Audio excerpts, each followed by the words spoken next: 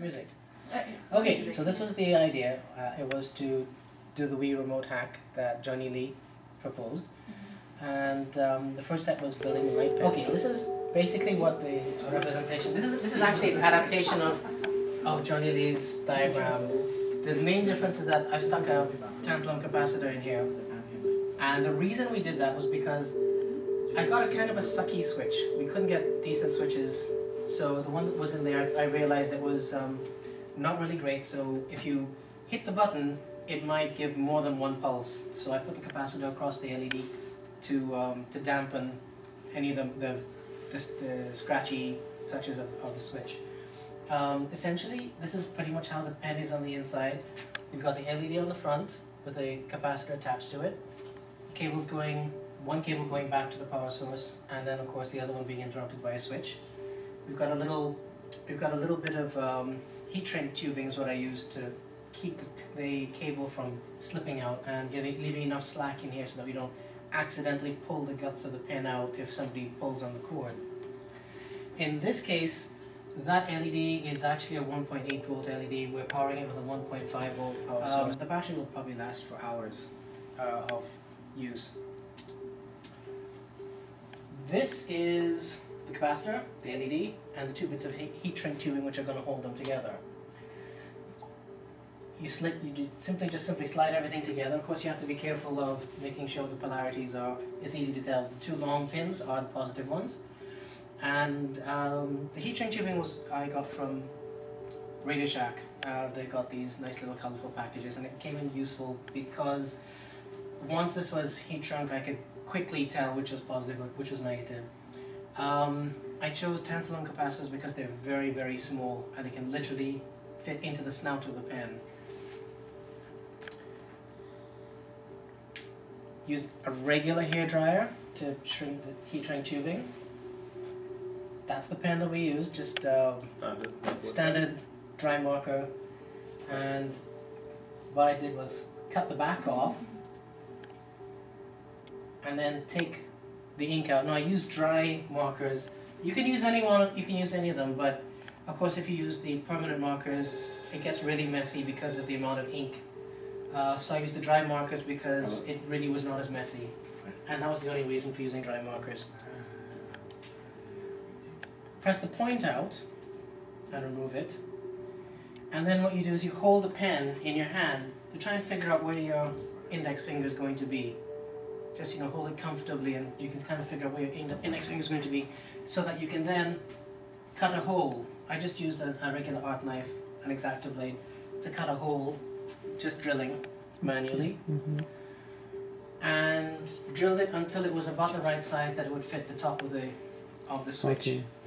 Now, these were the only switches that I could find. And that was also the reason I had to use a dry marker, because the switch was so big.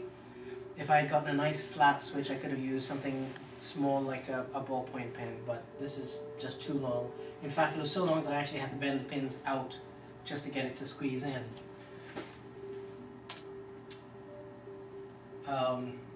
This was basically how I had to solder things together. Easy enough. Power coming in, positive and negative from the battery, and these two leading off to the LED and the capacitor. I left enough cable coming out so that when I stuck it through, I could actually use this cable to pull the switch through. Otherwise, it is it's very tight quarters inside there. So, and I left the cables very long so that when I slid it through, I could actually tug on these to pull the switch through and get it in the right spot and then anchor it. You then cut the wires down, put heat shrink tubing on top of them. You solder the LED and capacitor in place. Heat shrink tube that as well. And you literally just push everything back in. And it's enough of a tight fit that the LED and capacitor are literally sitting inside. The reason the LED is a little bit off angle is because the capacitor is just about there. Not a big issue. Next thing you do is, on the back of the pen, slice a little hole. Now I used telephone cable because that's what I had available, because it was nice and flat and was, for aesthetic reasons, it didn't look too bad. So I just simply cut a little bit out that was like just the right size for the cable. Slip the cable through, and some more heat shrink tubing here, and that's going to be our strain release.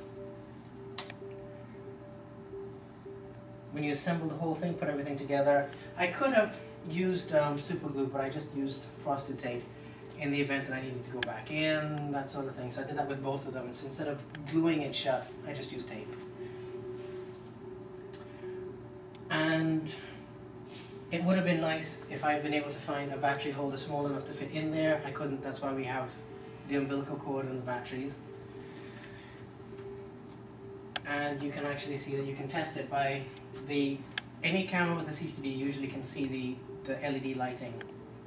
So you can just aim it at your digital camera or your cell phone if it's got a camera, press the button, and you can see whether the LED is actually lighting or not. And this is what I deliver to the TTC as, all wrapped up and ready to go. Okay. That's pretty good. And what was the final cost, roughly? Total cost was around $150. TT. TT. Great. Yeah, which works out to about 25 US, I think. Let's make 2 pens. To make, yes, Two to make pens. both, to make the both Yeah. of the pens. Okay, 150 for two pens. Yes. And Paul is going to tell you about the software side of things.